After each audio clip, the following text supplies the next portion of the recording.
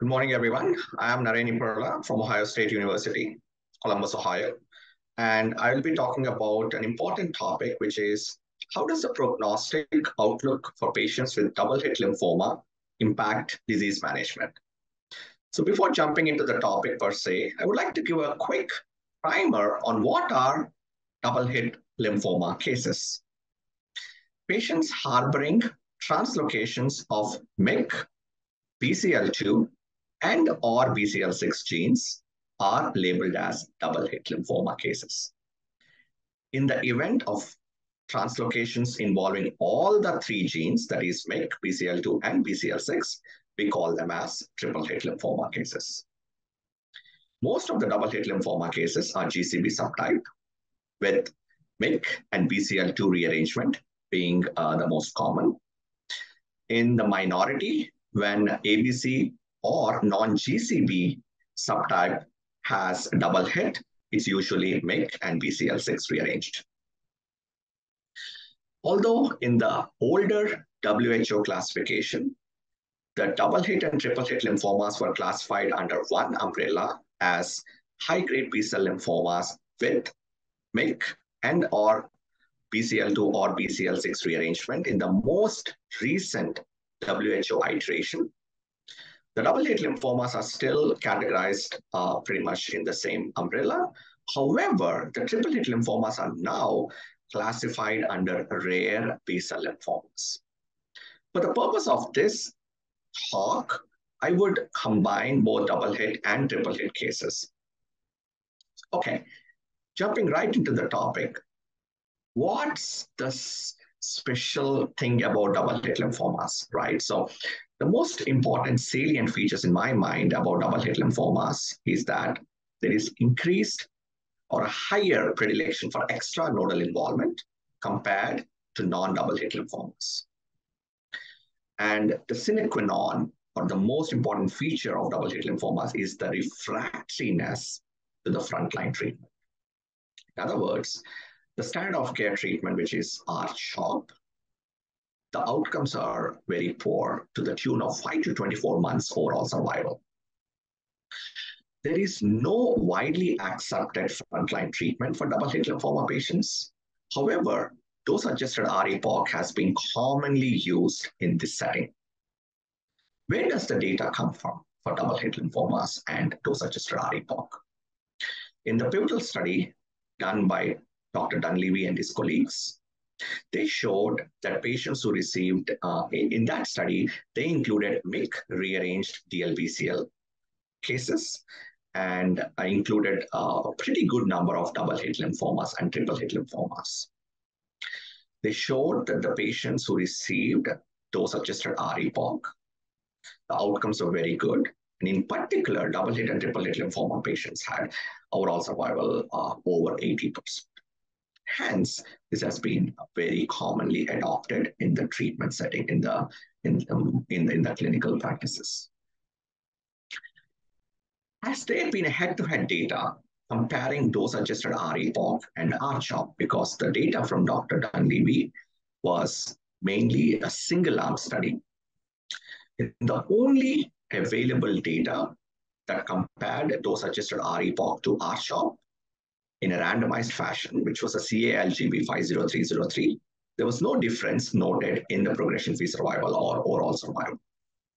However, it is important to note that there were only 13 MYC rearranged cases, and among these 13 cases, there were only 3 confirmed double-hit lymphoma cases, and then the rest of the 10 MYC rearranged cases, the partner gene was not known.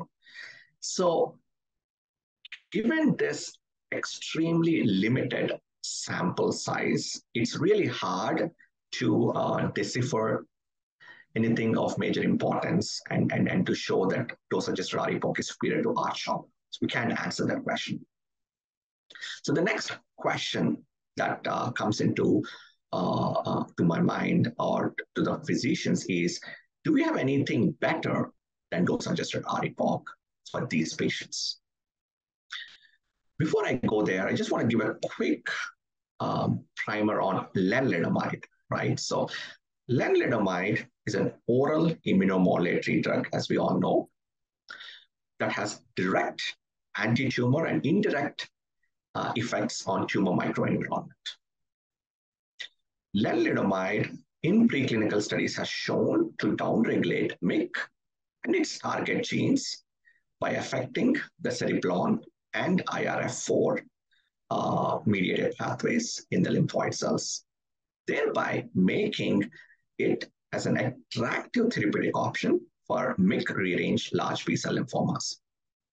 So I'll be talking about two of the studies that used a combinatorial approach wherein Len was combined with chemotherapy backbone.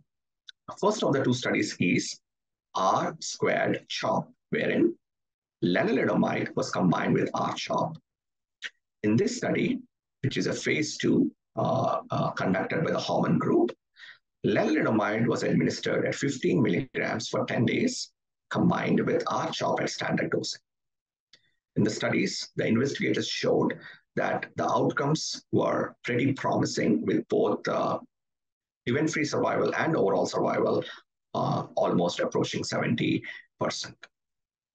But more importantly, when you put together the two studies, which is the R-CHOP by the Harman group and the dose-adjusted R-EPOCH by Dr. Dunleavy and his colleagues, again, we're not trying to do the cross-trial comparison, but if you want to put those two studies together, the efficacy data seemed comparable. However, the toxicity data was favoring more towards R-CHOP, wherein the patients had lesser infectious complications and less treatment-related mortality. Thereby, the tolerability was favoring more towards the R-CHOP. And again, the caveat being, you cannot do cross-trial comparisons, but just on a snapshot, the safety seemed more comparable. So definitely this is an option in these patients, but we need more data to make this as a standard of care. The second of the two studies that used lenalidomide as the backbone with chemotherapy was lenalidomide combined with dose-adjusted R-EPOCH. This was a phase 1 study that showed that the combination was tolerable. There were only 5 patients that had double hit in this small phase 1 study. But more importantly, what was noted is there was an increased risk for cytopenias, which is not unsurprising when you combine these two agents, with grade 3 or higher, with grade 3 or higher neutropenia being almost approaching 90%. There is a phase 2 study that is currently ongoing, looking at this combination, and hopefully in the future we will more about this combination, whether it is tolerable, safe, and if the efficacy is maintained. In this phase 1 study, although it's really hard to determine the efficacy from the phase 1 study, but the preliminary efficacy showed promising results with overall survival almost, the 2-year overall survival almost approaching 87%. What else do we have beyond Len-based combination approaches? It is venetoclax combined with dose-adjusted R-EPOCH. So Ven with dose-adjusted R-EPOCH is another study that has been done. Again, this is also another phase 1 study that included a pretty good number of double hit and triple hit patients. I would say there were 15 patients in this study. They also included MYC rearranged large B-cell patients. In this study, the investigators showed that the efficacy was very promising, with again overall survival data approaching close to 90%. Again, the toxicity being not unsurprisingly with the grade 3 or higher, major toxicity being cytopenias. The maximum tolerated dose with this combination was noted to be venetoclax at 800 milligrams for 10 days. However, the recommended phase 2 dosing was 600 milligrams for 5 days in combination with the R-EPOCH for tolerability purposes. There is an ongoing phase 2 study currently, and we will stay tuned if the data pans out and if the safety profile also continues to be tolerable. The last of the studies to look at options beyond dose-adjusted R-EPOCH is the CAR T-cell therapy. In the pivotal ZUMA 12 study, the patients who were high risk, again, how was high risk defined in the study? Patients who had IPI of 3 or higher, or double hit or triple hit, who had positive PET scan after 2 cycles of standard anthracycline-based chemotherapy. So just to give you an example, if a patient had an IPI of 3 or higher, they were treated with R-CHOP, again, as standard of care, and then they had a restaging PET, and if they were positive on the restaging PET, based on Dobell scoring, they would get into the study. Also, if the patient had double hit or triple hit lymphoma, they received dose-adjusted R-EPOCH and then had a positive PET after 2 cycles, they would also get on. They would be eligible to get onto this study. Patients received standard lymphodepleting chemotherapy with fludarabine and Cytoxan, and then received 1 single infusion of oxycodone. A total of 40 patients enrolled in this study, with 16 patients, so around 40%, being double or triple hit lymphomas.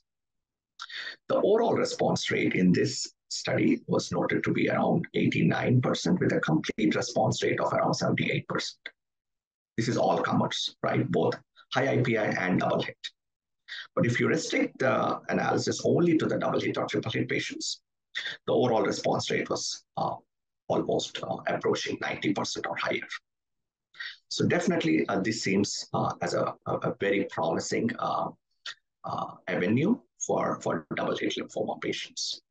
This led to the newly launched ZUMA 23 study, wherein high-risk patients defined as IPI of 4 or 5 would receive 1 cycle of standard of care chemotherapy and then get randomized to either standard of care chemotherapy, whether it is R-CHOP or R-EPOCH based on their IPI or double hit or triple hit status, or receive axi-cell or CAR T-cell therapy. At randomization, one of the stratification factors is double hit or triple hit lymphoma. So again, this study is currently being launched, and hopefully this will really throw a light into whether CAR T needs to be the way to go in the future for these high-risk patients, including double hit and triple hit lymphomas. Why is it so important to try to improve upon the outcomes of these patients? The reason being, we have 1 shot to achieve remission, because there is data to show that patients who achieve complete remission, complete response or complete remission to the frontline treatment in double hit or triple hit lymphoma cases, they have very good long-term outcomes.